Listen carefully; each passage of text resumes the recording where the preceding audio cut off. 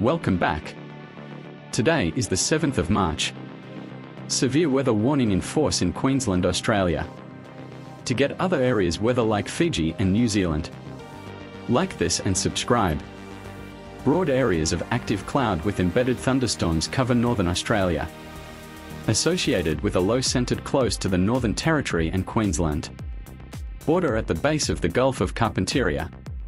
Clouds associated with the monsoon trough extending into northern Queensland and covering the Torres Strait. Islands are evident. Convective cloud covers much of the Kimberley and Pilbara regions in Western Australia is associated with a heat trough running down the west coast.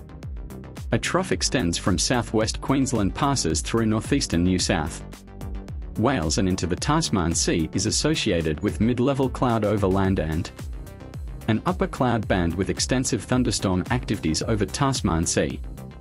A thick cloud band associated with cold front has cleared southeastern coastal area and moved to Tasman Sea as well. A trough in the Southern Ocean is approaching western Tasmania with its associates clouds band. Tropical low 16U is currently over land near the southern coast of the Gulf of Carpentaria, north of Dumagi.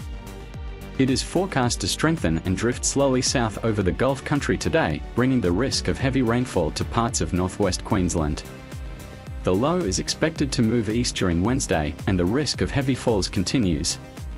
Heavy rainfall which may lead to flash flooding is forecast for the Gulf country and parts of the Northwest District from this afternoon and expected to continue during Wednesday. 6-hourly rainfall totals between 80 and 110 mm are likely.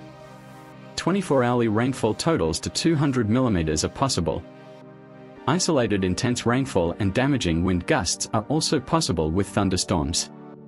A separate severe thunderstorm warning will be issued if dangerous thunderstorms with intense rainfall or damaging wind gusts are detected.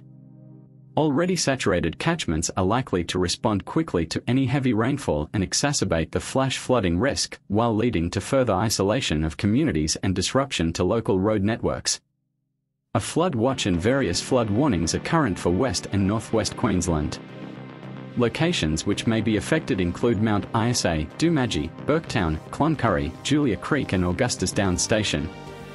Significant rainfall observations in the 24-hour period to 9 a.m. Tuesday include 173 mm at Burketown,